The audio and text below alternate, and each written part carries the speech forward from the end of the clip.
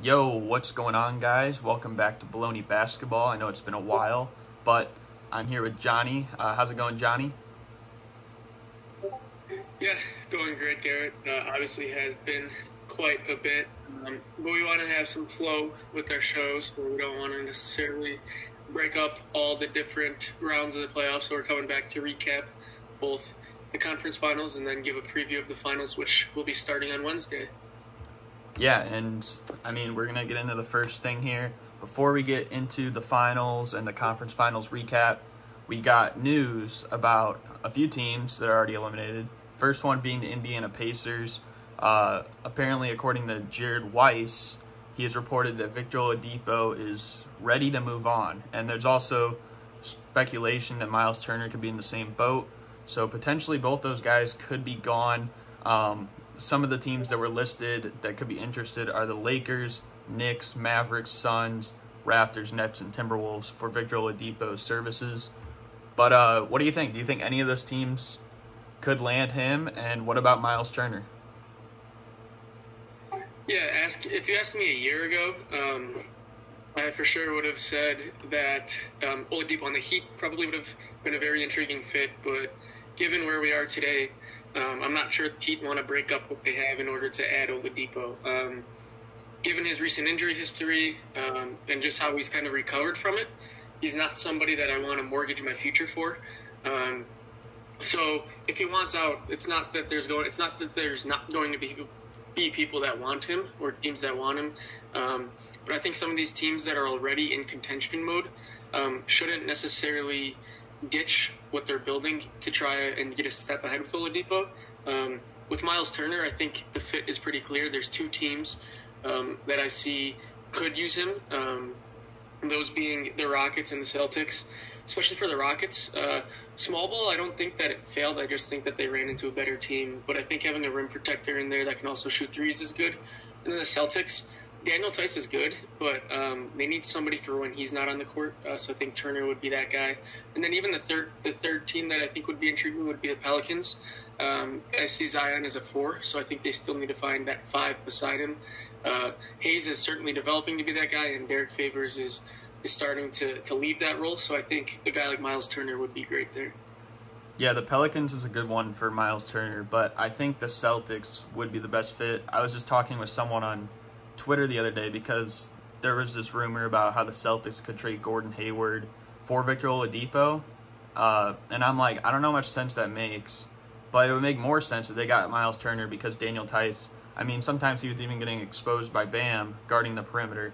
So, and I think Miles Turner could help with that and also his floor spacing. But, I mean, looking at Victor Oladipo, I'm looking at some of these teams listed here, and a lot of them are already, like, contenders or they're trending in the right direction. Like, the Lakers are playing in the finals right now. So are the Heat.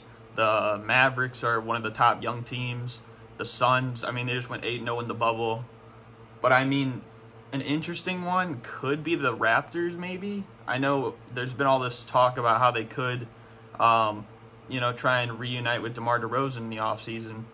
But what about Victor Oladipo? I mean, they're kind of similar players. I know Victor Oladipo is a bit of a better shooter, but I think that's a massive addition if they can get him.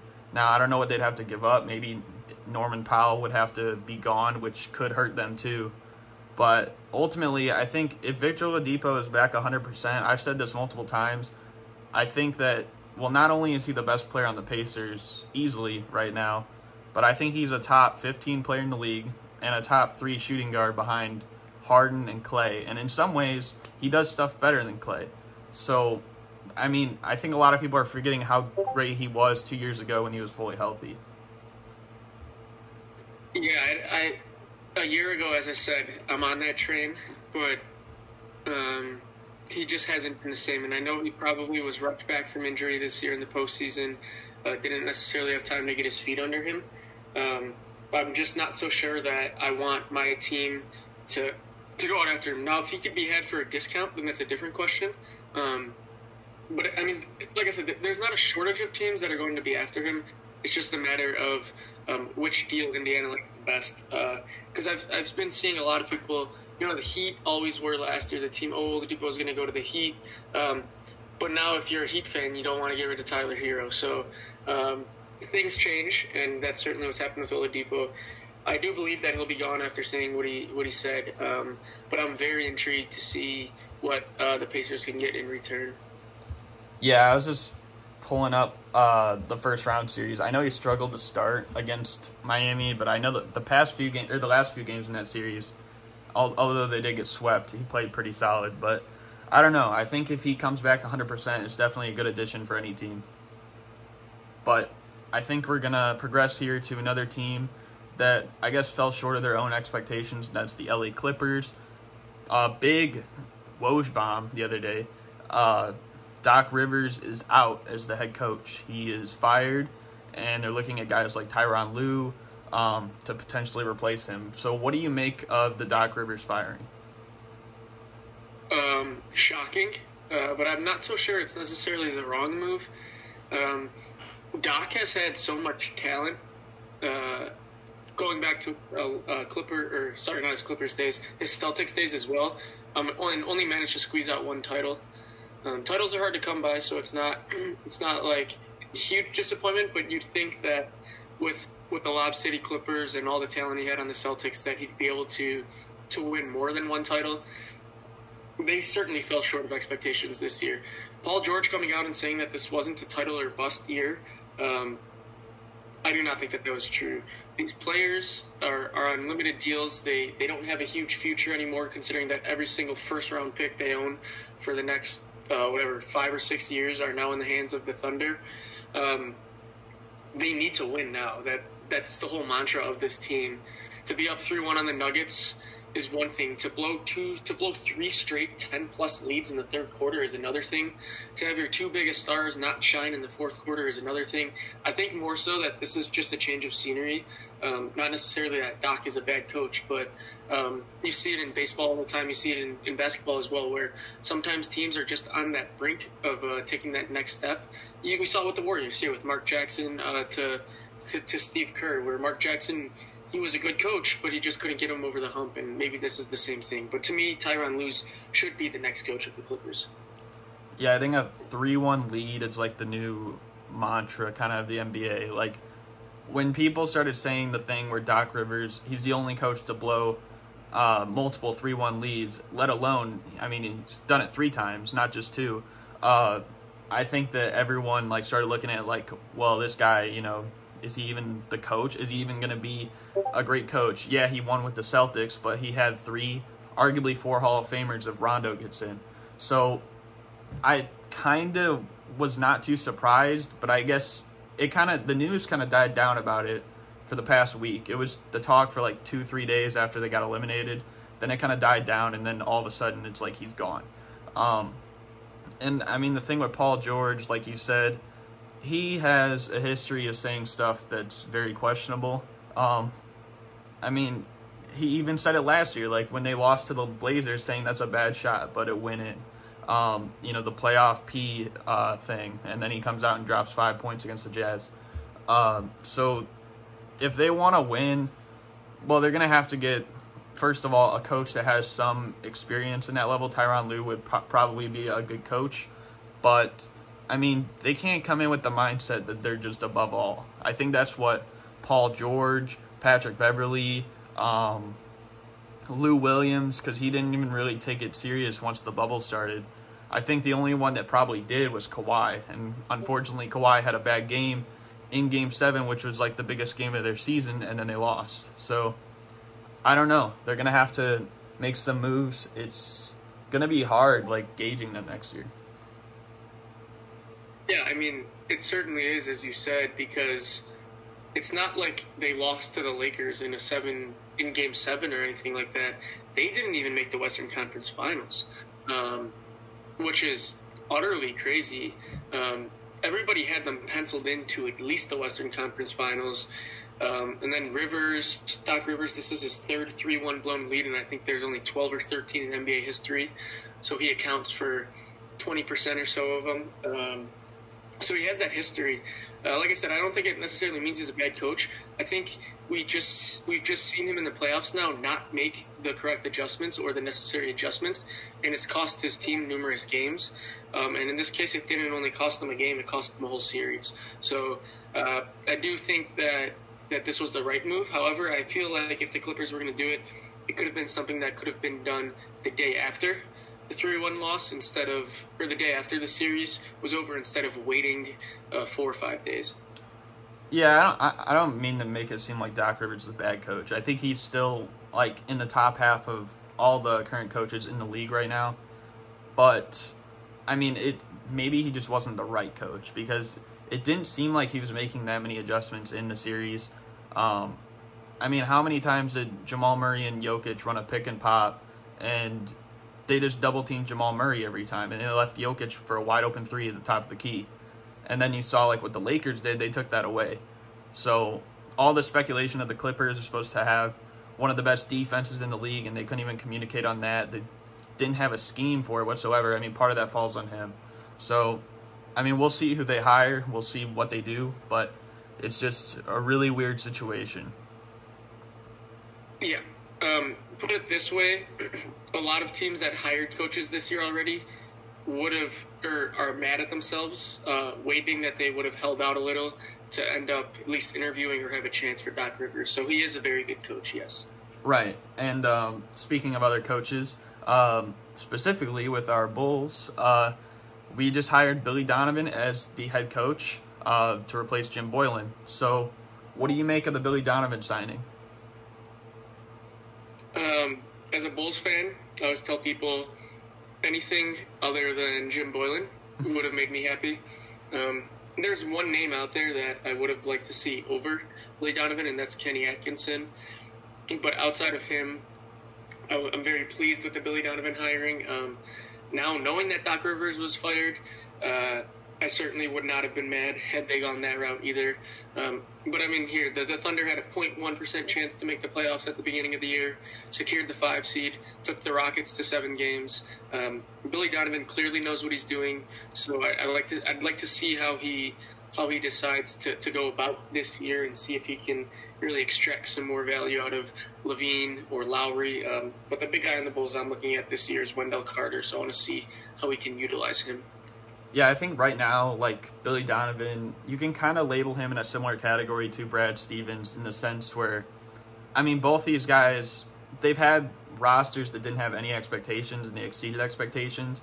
And then they've also had rosters that, you know, were supposed to, you know, make the jump, possibly championship contenders, and then ultimately fell short or disappointed at the end. But, I mean, if you look at the Bulls roster right now, we're not competing for a championship by any means. Next year will probably be somewhere between the 7 and the 10 seed.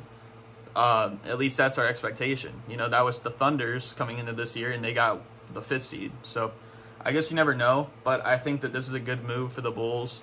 And like you said, anything besides Jim Boylan is a W. So I think that, I mean, it can't get any worse than it was.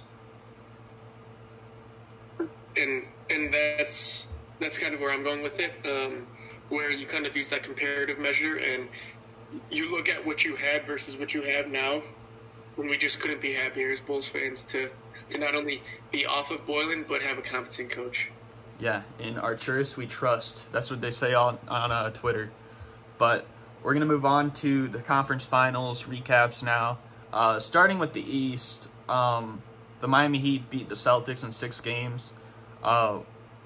First of all, what do you make of this Miami Heat run, and what do you think of the Celtics' end of the season? Yeah, the Heat run has been nothing short of incredible. Certainly didn't predict it. Heck, I even thought that the Pacers Heat series was probably going to be one of the best first-round series, and that turned out to be utterly wrong.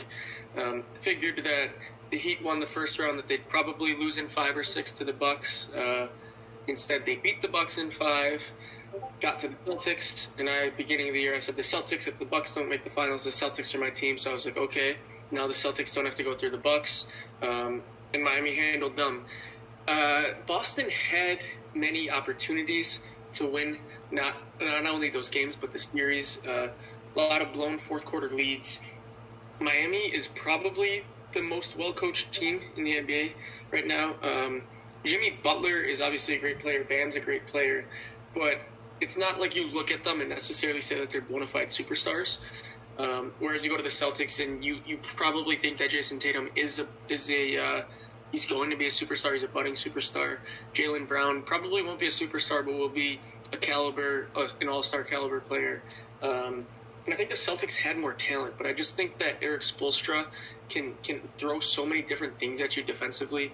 We saw the 2-3 zone utilized a lot, but it's not a traditional 2-3 zone. He puts his two forwards at the top of it, so there's a lot of length. Interesting. I'll be interested to see if he does the same thing versus the Lakers, but I just think that Spoelstra was very unpredictable, and Goran Dragic played very well, as did Tyler Hero. So I think Miami was just able to capitalize and really able to take advantage of everything. Yeah, I still think that between the two, I think Boston has more talent than Miami. But, I mean, a lot of stuff for the Celtics. Marcus Smart's hot shooting in the first two rounds, it kind of died down a little bit that series. Jason Tatum, a little bit passive to start some of those games. And, Kemba Walker, I think that I was kind of disappointed the way he played. We've seen him in this stage in college, where he led his team to the national championship. And he's been in Charlotte for so long, and, he's been waiting for that opportunity. But now he has that opportunity, and, he kind of didn't really perform that well.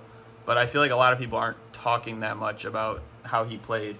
And this is probably, a top 5, top 6 point guard in the league, or at least somewhere around there. So I think that has to be accounted for. As for the Heat, it is kind of a crazy run. I can't remember off the top of my head. You guys might have to watch back our first episode, but we made predictions for the standings, and I don't know if either of us even had the Heat higher than the 7 seed or something, maybe 6, but and they did get the 5th seed in all, but that's still pretty amazing that they're even in the finals. I don't think there's ever been a 5th seed exactly in the finals. I know there's been 6 seeds and an 8 seed, but we're gonna have to see. They have so many weapons. Obviously we know what Jimmy Butler is. Bam is an all-star. Tyler Hero's been showing out. Dragic, Duncan Robinson, he can hit 5 or 6 threes on any given night. We saw Iggy hit 4 threes the other day. If Iggy's hitting 4 threes, I don't know who can beat this Heat team, honestly. But that's just kind of my takeaway. And the Heat, like you said, Eric Spoelstra is probably one of the best coaches in the league. So they're definitely a scary team. Yeah, I did see that the Heat are the biggest underdog to make the finals, in that at the beginning of the year they were 1 in 750, plus 750 to make the finals. So there's that. But yeah, as you said, I think a lot of Boston's was just too little too late, thinking that their talent would ultimately override everything. But there's something to be said about a team playing together, and not necessarily just relying on star power. Yeah, and I think that they do that pretty well. Kind of like we saw the 04 Pistons. We've seen I know the Mavericks kind of had a star in Dirk, but he was getting up there in age too. But just they have so many weapons that it's a scary team for sure. But they're going to be playing in the NBA Finals against the Los Angeles Lakers as they shut down the infamous 3-1 Nuggets. They ended them in Game 5. What do you think of this Lakers team, and what do you make of the Nuggets' remarkable yet disappointing end to a postseason? Yeah, I think that 5-game series was a lot closer than the scoreline suggests. It did not feel like the Lakers won it in 5. It felt like a hard 7-game series. The one thing I hate to do it because I don't want to bring refs into the conversation, but I feel like Game 1, the second quarter, the refs just dominated it. And you hate to see it because you don't want a Western Conference Finals storyline to be about the refs. But I did feel like there were a lot of questionable calls. And it's not that the refs lost the Nuggets the series, because the Lakers did play well, but the Lakers got the benefit of the doubt on a lot of very 50-50 calls, which ultimately pushed them forward. The Nuggets themselves, I think the biggest beneficiary out of this bubble, to me, Jeremy Grant coming into free agency because he just secured himself $14 to $18 million a year, without a doubt. Whether or not the Nuggets bring him back, that I don't know. We saw a lot of flashes out of Michael Porter Jr. If he was just a competent defender, you just can't get him off the court because he is so special offensively. So you got that going for them. Gary Harris just didn't show up. They were missing Will Barton. So there were some issues there in that respect. But I mean, Jamal Murray is a star, and I'll admit I was wrong here because I always said, oh, he wasn't worth the money. Jamal Murray isn't that good. He proved me wrong a million times. He looked spectacular all postseason. I do think that Jokic didn't have the best series. A couple of games he got into early foul trouble, couldn't get into a rhythm. And then you had Mason Plumlee on the court, and unfortunately he just can't match any of that. I saw he was getting a lot of blame for that Anthony Davis winner. I'm not so sure that that's necessarily fair. I don't know if you saw the video, but it looked like Jeremy Grant was saying, I'm going to need help on LeBron, and so there's a little miscommunication there. But that's what happens when you have a great player like LeBron standing there, is that you can't just leave him. If that's Danny Green or Kentavious Caldwell-Pope, then it's a different story. But with LeBron James there, you got to pay attention. And I think it's just unfortunate for the Nuggets because that series could have gone so many different ways, and none of them really bounced in their favor. Yeah, I think that, the Nuggets, they had a crazy postseason. Obviously, no one picked them to beat the Clippers, and I think a lot of people counted them out, even when they were down 3-1 to the Jazz, even though I think most people would probably think the Nuggets are the better team than Utah, especially when they didn't have Bogdanovich. So I think that that's remarkable in itself. But, like you said with the Jeremy Grant thing, that's going to be interesting what they do with Paul Millsap because he is coming off, I believe, the last year his deal. So is he going to take less money? Because he did have some pretty bad games in this Lakers series too. But, we'll see if he's willing to take that money or go somewhere else. And, he's kind of their only veteran on the team. I know these other guys now are getting experience, but, we'll see what happens there. But, it was a close series. I think that the 4-1 doesn't really say it all. The game winner, if that would have just changed, then, it could have been a 2-1 series for the Nuggets at that point. Then we don't know what happens. As for the refs part, I think maybe Game 4 was probably one of the more visible things with the refs playing a part in it, especially down the stretch of the game. But, the Lakers did play well. You can't discount the fact that, AD had, I believe 37 to one game and, 35 another, and LeBron had almost a 40-point triple-double in the closeout. But, the Nuggets were right there, and like you said, they were missing some pieces, so we'll see what happens. But I guess I will say about the AD game winner, I think part of that is just Mike Malone's fault, because it seemed like Mason Plumlee wanted Jokic to go switch onto AD, and Jokic was guarding the inbounder, and I don't understand in a situation like that, especially when the guy inbounding the ball is arguably a top 10 passer ever in Rajon Rondo. I don't know why you want Jokic, who, he's not going to be able to get high up in the air. He can move his arms around all he wants. He's not going to be able to see where the ball's going to go, and he's not going to be able to get in the air because, he can't jump. So I don't know why you have him guarding the ball like that, especially when Rondo can stand so far behind the baseline that, he made an easy pass to AD and they won the game. And we saw that with the OG Anunoby one with Taco Fall guarding the inbound. And he was so far behind the sideline that he could make that pass to Anunoby, and they won the game. So I don't really understand that in certain situations, but I don't know. Maybe that's just me. But yeah, the Lakers will move on, and some of their role players like KCP, Alex Caruso played some good defense. Playoff Rondo is real, and we'll see if they can win it all in the finals. So yeah, Michael Malone, I think he had a solid postseason in terms of his coaching and adjustments. But the end of Game 2, when Anthony Davis did hit that buzzer beater, he was put in a little bit of a predicament, if you will, in that the Lakers had no timeouts. So Michael Malone didn't want to call a timeout to give the Lakers time to draw up a play. But by not calling a timeout, he also wasn't able to get the defense set. And so he opted not to call the timeout, and then we saw the little defensive breakdown, the blunder that ended up leading to the Anthony Davis 3. But outside of that, I do think he played well, or I do think he coached well. And then as for Paul Millsap, I do believe that the Nuggets will bring him back. Seems to mesh well with the team, gives them veteran presence that they don't necessarily have. Statistically, didn't look like he had a great postseason, but if you look at the numbers that Anthony Davis had when guarded by Paul Millsap, they were well below his standards. So I do think in that regard, Paul Millsap did hold his ground. Yeah, I guess at the least, Mike Malone could have subbed out Jokic, because he's never really in at the end of games on defense, because he was just too slow to go over to, switch on to AD at the end. Like, maybe if they had someone more athletic on the bench, then they could have put him in that situation instead. But I don't know. I mean, ultimately, they still lost 3 other games, so it probably wouldn't have mattered that much. But now we got a finals preview of the LA Lakers and the Miami Heat, which, I mean, Stephen A. did predict, I believe, about 9 months ago.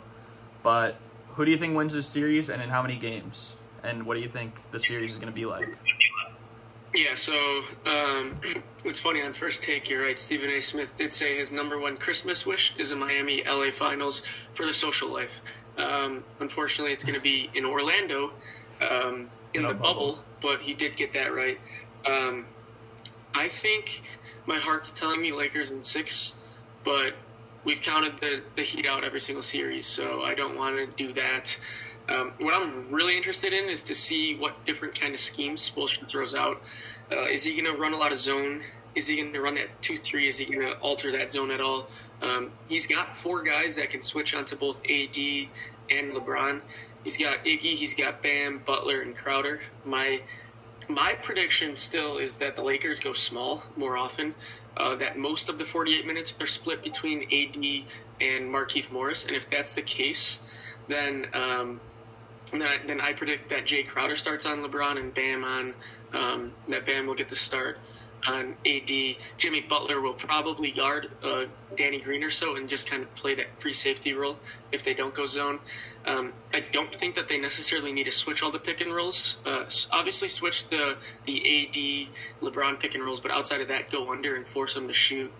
I do expect the Lakers to try to get Duncan Robinson, Tyler Hero, and Goran Dragic involved in the pick and roll to try to get a switch so that LeBron is able to go at them. But outside of that, I think it's just going to be a great chess match. 2 great defensive coaches, one of the best players of all time in LeBron James, trying to outmatch the scheme that Eric Spoelstra has for him, because that Spoelstra and Pat Riley are in their office drawing up a hell of a game plan right now. Yeah, and I think that I expect the Lakers to win this in 6. I'm not going to count out the Heat, though. But I will say this, and I tweeted something out, and I think you saw the tweet, but I will say this, that the last 2 times that LeBron James has shot 40% or less from the field in a playoff series was both in 2015 against the Warriors in the finals and our Bulls in the second round. Well, the main defenders on him in those series, Andre Iguodala and Jimmy Butler, and both of them play on the Heat right now. So they have guys that can guard LeBron, and at least, he's going to get his numbers. That's just going to happen. But if you can make him less efficient in doing so, then that's a huge plus. And yeah, they could go zone. I know they've gone zone against the Bucks and the Celtics, but usually if you go zone, that kind of hurts your rebounding. And if they do go big and they're playing in a zone, then you got AD, you got Dwight Howard, JaVale McGee, all those guys, Markieff Morris can get in there for rebounds. LeBron's a good rebounder for a small forward. So that could hurt them in itself. But overall, I think if the Lakers win the series, I think Anthony Davis is going to have to play like the Finals MVP. And I think he's more than capable of doing so. He's played like the best player at certain points earlier in this playoffs against Houston, against Portland, a few of the games against the Nuggets. So it's very possible, but I think that's what it's going to take in order for them to, win this series. Yeah, as the Heat, they're going to do everything in their power to not let LeBron beat them. And so that obviously falls first and foremost to AD and past AD to everybody else. But yeah, it's going to be one of those things where Iguodala isn't the same Iguodala, so he's not necessarily going to he's not physically the same, but I still do expect him to use his IQ and whatnot to hold LeBron at least constant. But they just have multiple bodies that they can throw at LeBron, and I think that's what's going to suit them best. Right, and I'm not saying, like, because they have these two guys that it's a shoe-in, LeBron's going to shoot under 40% from the field. Like, that's probably not going to happen. But if they can keep him around maybe 44, 45% from the field, like, that's already a plus, because this is a dude that's shooting like 55% in the playoffs. And especially if the Heat's shooters are hitting, Duncan Robinson, Tyler Hero, then Dragic, then that's even better. So we'll see. But yeah, it's going to be definitely a grit and grind type of series. And I think that the Heat are the least talented offense that the Lakers have faced, or that the Lakers will face. But what they possess that other teams don't is just a ton of ball movement. If you look at the first series, the Blazers, it was just don't let Dame or CJ beat us. If you look at the Rockets, don't let Russ beat us. If you look at the Nuggets, don't let the Jokic-Murray pick and roll beat us. Now, they're more so worried about the off-ball movement. There's going to be somebody that's chasing Duncan Robinson around the court. Goran Dragic is super crafty. Butler can still get his. If they decide to go big and start Howard and or McGee, they have to chase Bam around. They have to, because Bam is the point forward, so they got to come out to the perimeter. So I think in that respect, the Heat's offense is just a lot more tiring to guard because you're not solely focused on one person as you are focused on the whole team, and I think that's what makes it difficult.